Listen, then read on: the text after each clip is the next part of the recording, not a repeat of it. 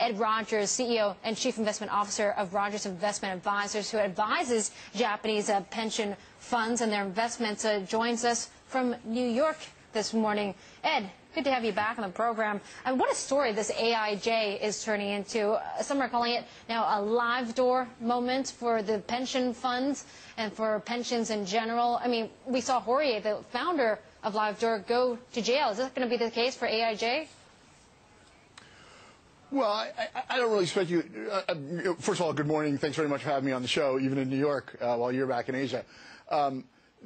This is a very serious incident, no doubt about it. But I think it needs to be taken within context. If there is criminal activity, then I have full faith that the Japanese authorities will search that out and they'll take appropriate actions. But we're talking about Japan, the world's second largest developed economy in the world, a $2 billion fund that has a problem in the context of a multi-trillion-dollar asset management industry is not exactly like the whole house is burning down. What this points to, I think, once again, whether it is a live door moment or not, is the importance of investors doing appropriate due diligence, and most particularly in the alternative asset management space, making sure that they have thoroughly vetted their investments. And that usually will mean you have to rely on an investment professional to help you with that process. If we look at the people who've been impacted by this... People thought AIJ was an investment professional. What about those that have lost their pensions in this mess? What are you going to say to them?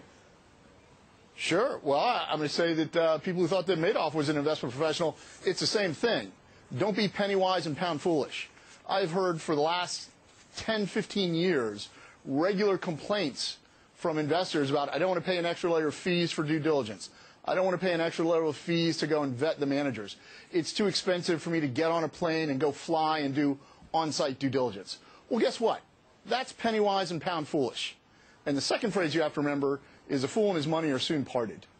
People need to take the process of investing seriously, and they haven't been doing it. That's what this shows more than anything else, is a lack of appropriate due diligence on the part of the investors. Okay, so you're saying that this proposal for pension funds in Japan to stop investing in hedge funds is not appropriate? No, look, I think asking people to stop investing in hedge funds in today's world where you're getting zero return on your cash, in fact, it's negative returns on your cash, it's kind of like asking people to stop reproducing. Highly unlikely. Money needs to go. I mean, the Japanese pension fund space has the same problem as its brethren in the United States and in Europe. They're underfunded pension funds throughout the world.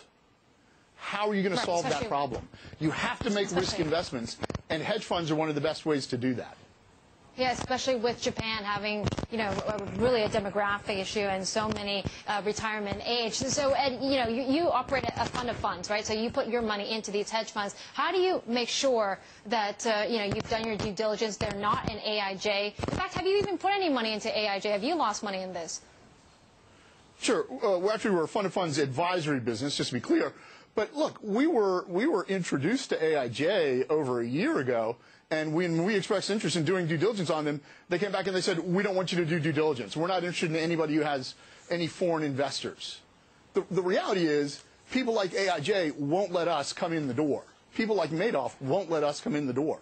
We do know how to do, the phrase is deep dive due diligence. We do understand how to do operational due diligence, service provider due diligence. We know what steps to take to verify that what the hedge fund or the asset manager says he's doing is something that he's actually doing.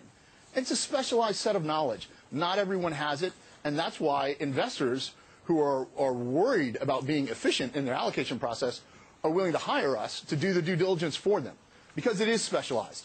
You're not going to write your own will. You're going to hire a lawyer to do that. You're not going to do your own taxes. You hire an accountant to do that.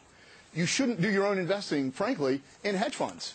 You should be hiring a fund of funds professional or an advisor that knows that business before you make those sorts of investments. That's what this is all proving, I think. No more, no less.